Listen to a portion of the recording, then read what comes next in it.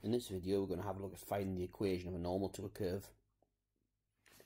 So this question asks us to find the equation of the normal to the curve y equals x cubed minus 4x squared plus 7 at the point 2 minus 1, giving your answer in that particular form there. Well, first thing, in order to find the equation of a straight line, and that's what a normal is, the normal is a straight line, we need to know its gradient and a point on the line. Well, we've already got a point on the line.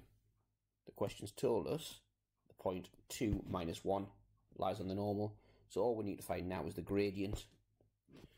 So dy by dx, to find the gradient of a curve, equals 3x squared, take 8x, then the plus 7 differentiates to 0. So that means at x equals 2, the gradient of the curve equals 3 lots of 2 squared minus 8 lots of 2, which is equal to, so we'll put this in the calculator,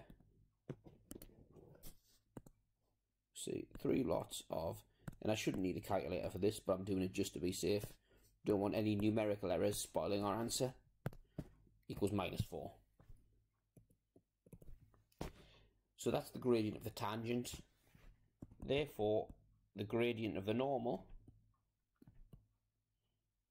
is the negative reciprocal of minus 4, which is 1/4.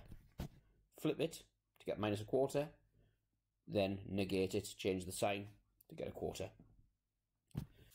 So we've got everything we need now to be able to give the equation of the normal. So we've got y minus the y coordinate, which is minus 1, equals the gradient, 1/4, times x minus the x coordinate, which is 2, which means that y plus 1 equals 1/4 x minus 2. So at this point, we could multiply out the brackets, but there's an easier way. First of all, times by 4, and that gets rid of the fractions in this answer. So times both sides by 4, which means that 4y plus 4 equals 1 lot of x minus 2. Then getting it in the required form, which means that, so take everything over the right hand side, x minus 4y, take 4 over the other side as well, take 6 equals 0. For more videos like this, go to alevelmathsrevision.com or subscribe to our YouTube channel.